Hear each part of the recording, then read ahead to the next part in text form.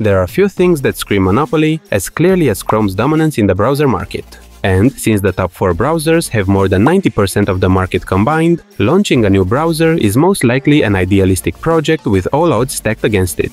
But somehow, despite the competition, Brave just passed 100 million monthly active users, and for reasons which will probably surprise you. Brave was launched back in 2016 and it was backed by Brendan Eich who, among other things, invented an obscure little language we know these days as JavaScript. The browser promised a faster browsing experience, privacy by default, and a chance to get paid for seeing ads. Technically, Brave is still Chromium under the hood, so performance-wise, it's what Chrome could be if Chrome stopped spying on you long enough to load a page. Brave blocks ads, trackers, telemetry and cookies directly at the browser level using its built-in shields. The result is a browser that's up to 3 times faster because it isn't wasting CPU cycles on someone else's analytics. And to be honest, as developers, that's the uncomfortable part. Most of the stuff Brave strips away is what the modern web is built on, ranging from Google Analytics to Metapixels or any other script we temporarily add in to measure engagement. Brave's success exposes just how bloated the average site has become. Brave Search is another example of that philosophy. It's one of only 3 independent search indexes left in the Western world, the other 2 being Google Search and Microsoft Bing. This might sound wrong, but everyone else, including DuckDuckGo, relies on one of those. Brave actually crawls the web itself, and it's now serving 20 billion queries per year. That's a huge deal from an engineering standpoint. Building and maintaining your own search index is insanely expensive, and Brave does it without tracking users, without query profiling, and without data resale. The index is also open for developers, so you can hit the Brave Search API to power retrieval augmented generation, build chatbots, or AI search tools.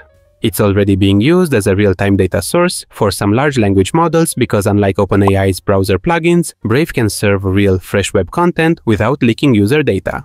So Brave treats privacy as an architectural constraint, and this is a huge appeal in this day and age. Their analytics system, called P3A, doesn't even collect user data in the first place. All metrics are aggregated and anonymized through open source mechanisms. When Brave says can't be evil, they mean it literally, at least for now. Of course, we've seen how quickly things change when there's enough money at stake. But for the moment, Brave's approach is a breath of fresh air, especially if we compare that to Chrome, which literally uses your browsing history to shape ad profiles across Google's entire ecosystem. It's also important to note that Brave has actually built a working business model around privacy. Brave ads are opt-in, local, private, and the browser matches you with ads without sending your data anywhere. That means advertisers can reach real people and users can earn basic attention tokens in return. This idea of decentralizing ad value was mocked early on, but it's now being used by major brands like Amazon and eBay. And, while the crypto side of Brave used to dominate the headlines, it's just one part of a larger privacy ecosystem that now contains a VPN, a wallet, a private search engine, and even an AI assistant. And, for the topic I'm sure we all love by now, like pretty much any other product these days, Brave AI is a big topic in the future of the browser. Its integrated AI assistant called Leo runs multiple models, including Claude, Llama, and DeepSeek, and users can connect their own local or remote models. The conversations aren't logged, shared, or used for model training.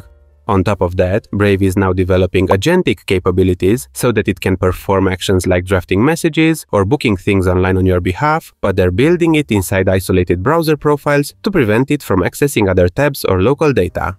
In other words, they're designing AI agents with context isolation and explicit user consent. AI sales pitches aside, what I like most about Brave is that it is proving that building for privacy can actually make your software simpler. When you don't have to track users, sync behavior, or build profiles, your backend architecture gets leaner. Brave's technical choices from local ad matching to decentralized payments are forcing the web to confront a question we usually ignore: how much of what we build actually needs to exist? The 100 million users matter because they signal a shift in default expectations. Users no longer assume being tracked is the price of access, and developers no longer have to accept that privacy is a nice-to-have. Brave's growth shows that the so-called privacy tax is a myth and the product can be privacy first and still be profitable.